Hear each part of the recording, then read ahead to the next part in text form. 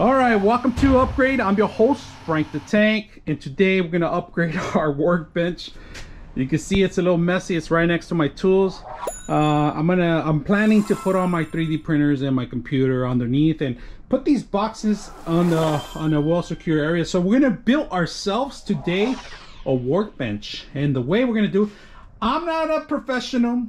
I'm doing this as an eye. I'm just running it without no plans or anything like that. But as soon as I finish it, and if it looks good, I'll post them up. And I am gonna upgrade a couple of things on my workbench. And let's go ahead and bring the workbench. I already built the box right now, if you can see it. Now, the most expensive piece was the top.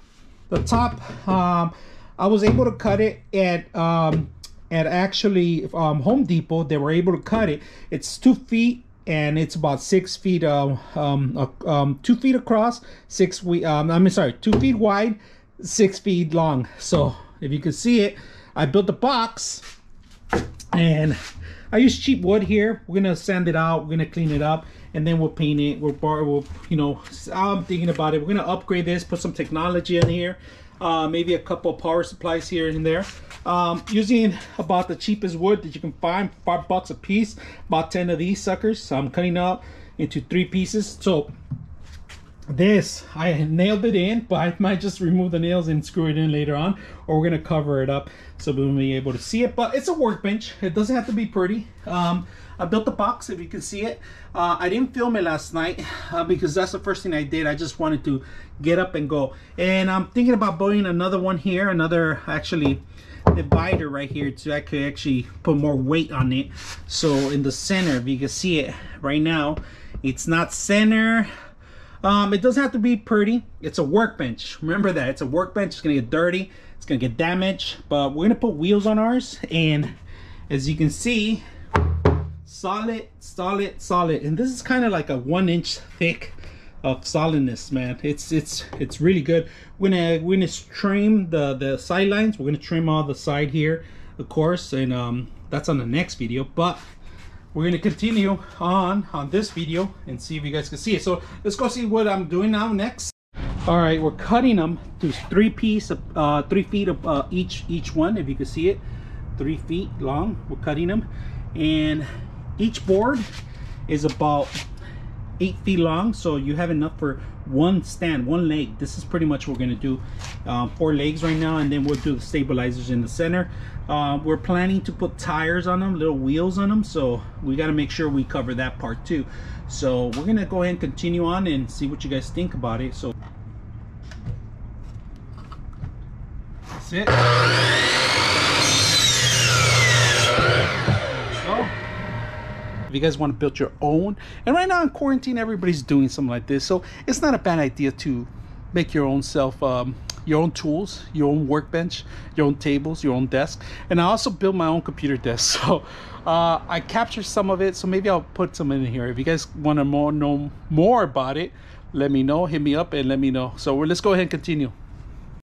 All right guys, for the sidelines, for the side holes, you want to do preset holes first. It's good to buy some like this. They sell for different brands, of course. We're gonna use a 12, which I wanted, but the great thing about this is an Allen wrench right here that you can actually extend the deeper holes. All right, now the only reason I like these a lot is because it kind of does a little indentation on the wood, so it could be really smooth even if you put any long screws or anything like that. So I like this a lot, and we are going to put some long screws in there so it could stabilize the whole thing. The largest two screws are going to go on the top, holding the whole table, it's of course. But these are pretty awesome. If you guys need to see them, and I like them, so we're going to be using them here so you guys can take a look at them.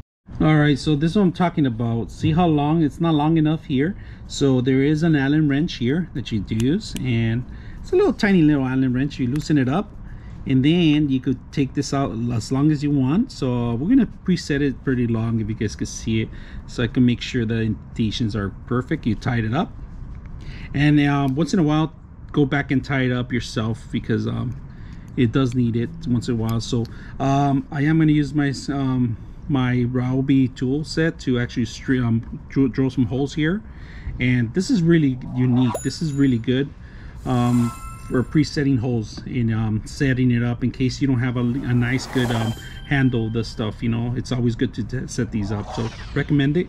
Get yourself a nice little set of this. All right, now the way we're going to do holes in between, we're going to start in the top one here. We're going to do one in between. We'll probably put 4 screws overall on one side, and if it's not stable enough, we're going to add more. So the way I do it, you can measure with one of these and know that you cannot get out of the line, because that's how the thickness of the wood is going to be. So you really can't mess up on this one.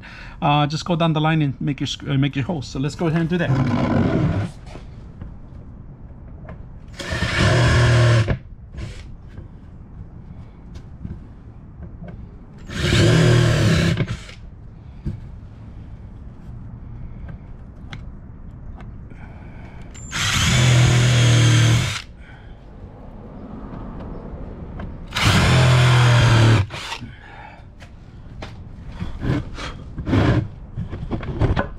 So you can see it does the pre-holes, plus the screws go all the way through and they get flush in here. This is what I like about this. I'm using my impact tool. Usually I don't use it, but that's the only one I have charged right now, so I'm doing that, and it's making a nice little hole groove in there, so it could be nice and even. The reason I did that is because I don't want the screws to be caught on. So you could even use nails, see it through here, and then but you're gonna have to tip them in with something, hit them, hammer them in with some sort of indentation, so it will balance it out.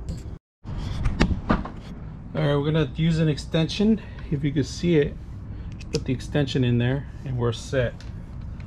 Put it on the impact, and that's it. I'm gonna pre-drill them. Just pre-drill them.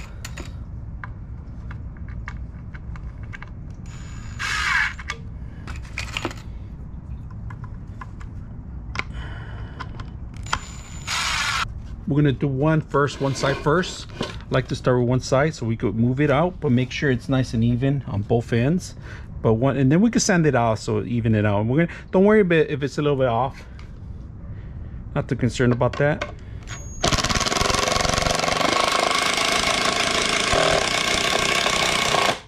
And it's nice and flush.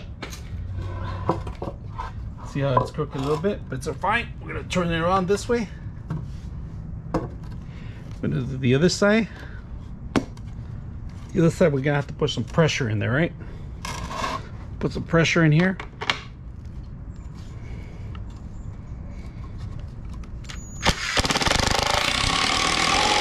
Okay, that's screwed in. Keep continuing with the rest on now.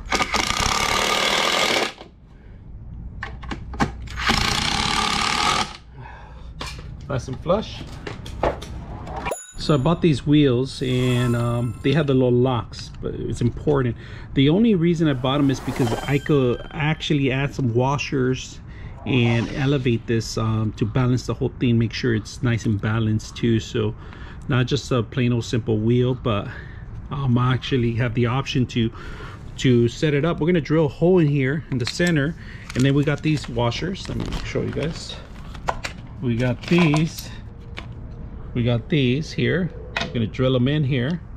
A nice little hole in there, if you guys can see it, right in the center. And then we're gonna put this. We're gonna put this. This one goes into the washer. If you guys can see it. So it's gonna go through all the way through. So, and then I could lock it in on the other end, but that's the only reason I'm doing this.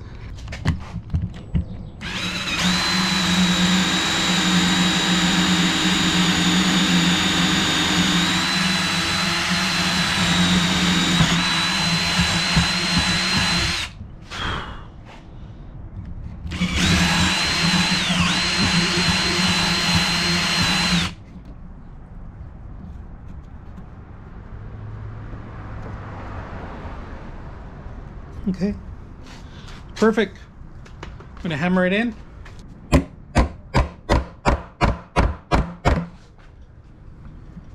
Hammer it in.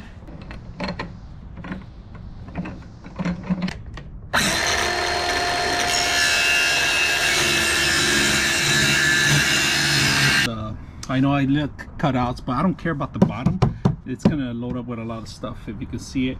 And now I'm also cutting here. I'm measuring it so I can start doing the cutouts, of course. and this is very important. This is the most important part to cutting out. All right, as you can see, I have the wood here in the bottom. All right guys, I'm finally done with my workbench.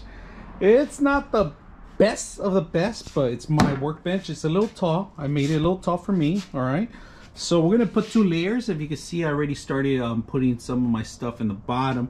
We're gonna put a server right here. Actually, it's gonna go in here. The actual server is gonna go in this part right here. Make it a little high enough. Another section in here in midways. And then we're also going to put this in here too. So this has a power for the bottom, of course, and it's going to go on top right here. We're going to do it. We're already at the actual measurements. We're going to cut it down, and if you can see, it's 2 ways. So it's going to be popping up in the front. It's not going to be flush with this whole system, but it's going to be there enough for it to hold on to this. It's really good. I was deciding between these 2, but I need more power in my workbench to charge out things and stuff like that. So we got the back and forward, and then these are made for servers. All right guys, so you can find these in Amazon and everywhere you go.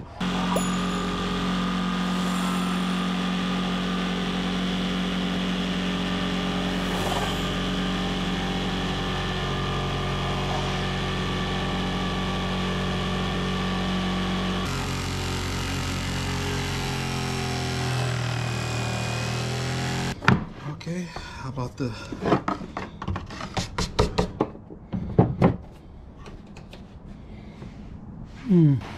corner?